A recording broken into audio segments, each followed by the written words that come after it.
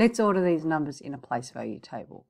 We've got 1,342 and 1,323, and we want to order them from largest to smallest.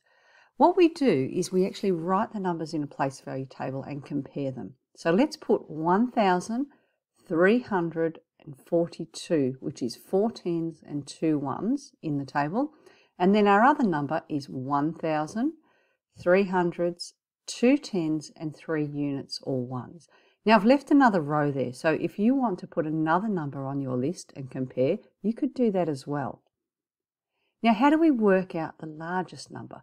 Well, with place value, that tells us because the digits to the far left is the largest place value. So we start there.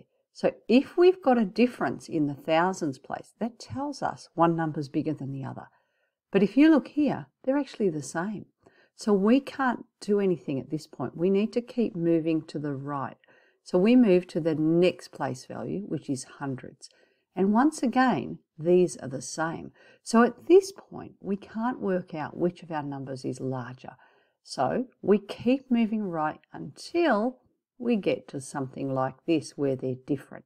And this is where we know which one's larger because we stop here and we pick the largest tens. Because they've got the same thousands and hundreds, the largest tens is going to mean that number's larger. So 1,342 is larger than 1,323 because it's got the same thousands, the same hundreds, but more tens. And tens are worth more than the units. So that's our largest number. So if we put them in order now, you can see we've got 1,342 followed by 1,323. Now we can use symbols here. Instead of writing words for is larger than, we can put a symbol.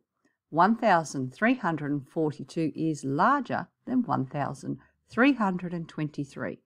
You'll see the largest part of that symbol faces the largest number. So that faces the largest number, and the other side is the smallest part, the pointy part, that faces the smallest number.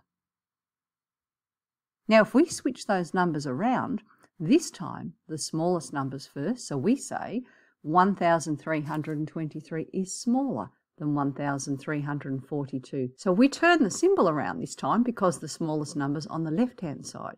So 1,323 is less than 1,342.